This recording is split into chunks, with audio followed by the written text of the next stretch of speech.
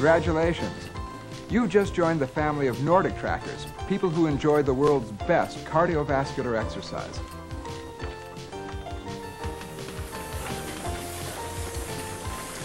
It's a very large and growing family. We've sold hundreds of thousands of Nordic Tracks since 1976, when cross-country skiing indoors for fitness originated. We at Nordic Track are very proud of our products and anxious for you to experience their many benefits firsthand. The purpose of the video is to make the Nordic Track familiar to you, so you can really enjoy it. First, we'll review the setup procedure. Then I'll demonstrate the Nordic Track, after which Ed, who's visiting our showroom today, will try it. I think you'll be able to identify with him as he takes his first Nordic Track strides.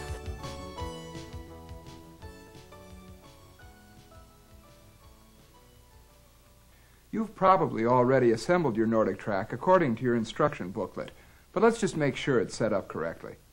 The 303 basic model and the 505 model come already assembled. On the Pro and the Achiever, the front legs must be bolted onto the base to look like this. Notice that the legs are angled forward to offer maximum stability of the machine. I'll pull the pin near the front legs and raise the upright tube. Let's align the holes in the tube with those in the black tube casing and push the pin through the holes. If this is done correctly, the upright tube can't be pushed down because the pin holds it securely. To lift the arm exerciser, pull out the pin by the handlebar. Grab the arm exerciser here and lift upwards. Now we'll line up the holes in the tube with the holes in the black triangle. When it's new, the tube may be stiff. Use both hands here on this part of the tube for greater leverage. Adjust the tube until you can see that the holes are lined up. It's still stiff, so I'll slightly turn the knobs counterclockwise. Just a little loosening will allow easier movement. There they are. The holes are in line. Now I'll push the pin in through the holes and tighten the knobs, turning clockwise. If the arm exerciser is correctly set up, you won't be able to pull it up or push it down because the pin holds it securely to the upright tube. If the arm exerciser is still loose, please replay the video from the beginning and follow the instructions more carefully. Let's pull the pad all the way down so the curved side fits up to your body. Now it's almost time to step onto the Nordic Track. But first, we'll raise the leg resistance so the skis stay put when I step on. For the Achiever and Elite, adjust the resistance knob only while skiing and never force the knob.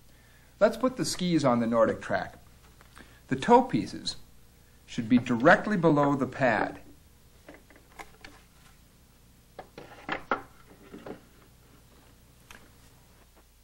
As you step onto the skis, place each foot into the toe piece. Your body goes up to the pad. Now, to set the pad at hip level, carefully loosen the arm exerciser by turning the two knobs counterclockwise just a little until you can slide it up or down to your hip level. When it's at hip level, tighten both knobs very snugly. On the Elite, a special slide allows you to properly position your body over the flywheel while using the machine. Let's take a look at how to adjust the height of the hip pad. We have a special adjustment right here. Now I'm sure this will accommodate even someone over 6'5". Always tighten the adjustment knob before using. Now let me show you the motion to use on the Nordic Track. As you can see, the Nordic Track is the most complete exercise available today. You work both arms and legs. Notice the long reach of my arms. I'm working not only my arms, but my shoulder and back muscles as well. You have two resistance settings on the Nordic Track. This one for the arms is turned clockwise for greater resistance, counterclockwise for less. The arm resistance adjustment is the same on all Nordic Tracks, but only the Achiever and Elite have the gauge that measure that resistance. On the Achiever and Elite, this is the leg resistance setting. This gauge measures that resistance. When you walk or run, your weight is on your feet. The same applies here. Keep your weight on your feet, not on the pad. Stand up straight. The pad is just there to keep you from going off the front end of the machine. It's not meant to support your body. Notice how I put all my weight on one foot when it's in the forward position, push against the pad, and slide my ski to the rear. Then lift my heel, totally on weight, and drag that ski forward weightless. Now my weight is on the opposite foot. It's similar to walking, but much more beneficial because I'm working against resistance. You can work the arms alone, or just the legs.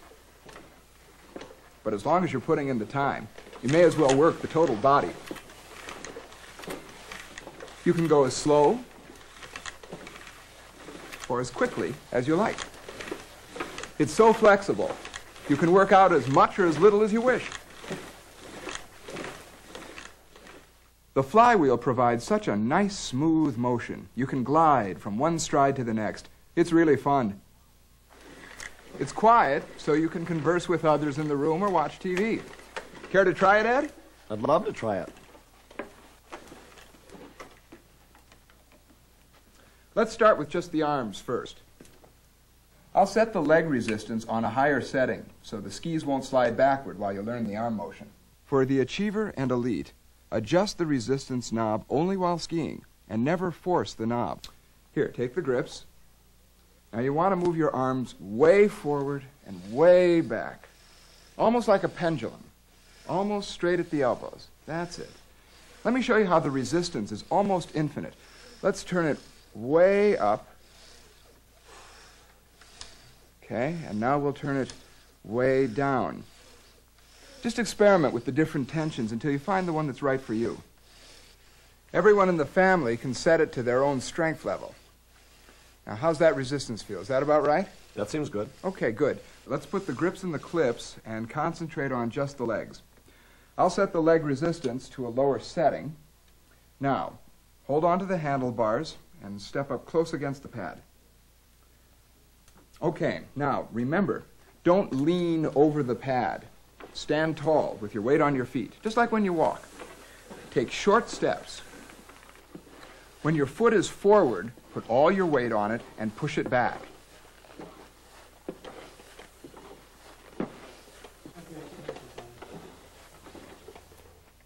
No, Ed? Okay, you're doing this.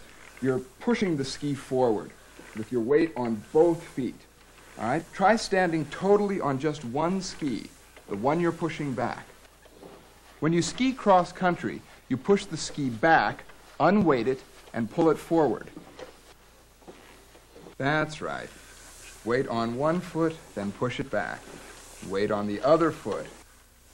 There you go. Good. You're shifting the weight correctly now. Now try to keep the flywheel going. When you come to the end of the stride, lift your heel and bring your other foot forward immediately. That feels better. Keep your legs moving. The faster you go, the smoother the motion. There you go. There you go. Now you're really moving along nicely. Now, look at your hands. See those white knuckles? That's because you're pressing your weight onto your hands. It's important to keep your weight on your feet. Your hands are no longer bearing your weight. Stand up tall. There, there. Now you're skiing correctly with your weight on your feet. Now that you're not white-knuckled anymore, I think we're ready to try the arms and the legs together. Okay, why don't you stop for a second and bring your right ski forward and the other one back. That's it. Okay, take the grips and reach your left arm forward and the right one back. Good. Okay, now your arms are going to be in opposite position from your legs. You're going to pull the left arm and the right leg back together. Okay, it's just like walking and swinging your arms. Okay? Good. Now remember to stand up straight like when you walk. I feel so uncoordinated. No, you're doing fine.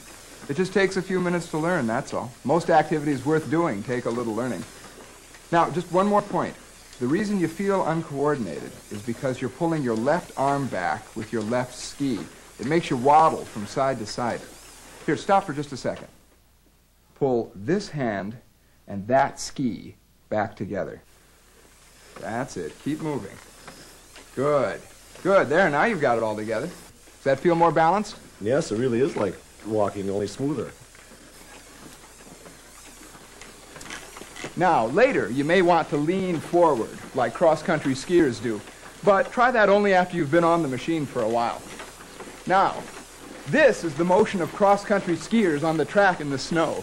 It's fun, and it offers a little variety to the workout. Try it later on, just to vary the workout a bit. You're doing great, Ed. You've really got the motion now. You care to try the incline? Sure. The Pro, the Achiever, and the Elite can all be elevated to provide a greater workout. All three can be raised to 10 degrees. I'd like to point out that you step off the Elite to raise the elevation. When lowering it, stay on and lean forward. A lighter weight person may have to step off, remove the ski, and press the front down like this at first. Hold on to the pad and the arm exerciser. This will become unnecessary as the Nordic Track is used more. I'll set this Elite to 7 degrees. Let me caution those of you at home about using the elevation too soon. Be sure you're confident with your Nordic Track on the flat before trying it elevated. Ed, I think you're ready to try it elevated. Let me give you a few pointers. Even after you increase the resistance, you'll still slide backwards. You should expect that when you first try it elevated. Use the handlebar and ski with just your legs until you can keep moving comfortably. Then add the arm movement later. When we elevate the Pro or Achiever, it's best to first set the upright tube straight up. To do that, simply set the detent pin at the base into the lower set of holes. Now let's elevate your Pro to a medium setting of about 5 degrees. Now I'll pull the pin and lift up the machine, allowing the leg to drop down. Then we reset the pin into the desired hole. Repeat this with the other leg. The elevation provides an even greater workout. You can work the quadriceps very thoroughly on a grade of 2 to 10 degrees. It's just like skiing uphill. To compensate for the gravity pulling you down as you ski, set the leg resistance higher. Now remember, when you start, bring your foot forward immediately. Okay, here goes. Good. Very good. How's that feel? It's great. It feels good and provides a terrific workout. Oh, it sure does. This videotape provides you with a basic starting point for your Nordic Track workout. You should also read the assembly, operating instructions, and training program that came with your Nordic Track. You are provided with a 4-week exercise program designed for the individual who is just beginning an exercise program. And to help you see measurable improvement in your health and conditioning level, use the enclosed order information to receive your Nordic Track Personal Fitness Record Book, an exercise log designed exclusively for the Nordic Track user to record weight, pulse rate, incline level, resistance level, distance, length, and speed of your workout. Once you've completed your 4-week program, you may want to send for Nordic Track's intermediate and advanced level instructional video. We hope you found this instruction helpful. If you should have any questions, call our customer service staff who are well trained to assist people on the phone about learning to use Nordic Track. The number to call is 1-800-426-5431, and our Canadian number is 1-800-433-9582. Enjoy your Nordic Track and the healthier, happier lifestyle it provides.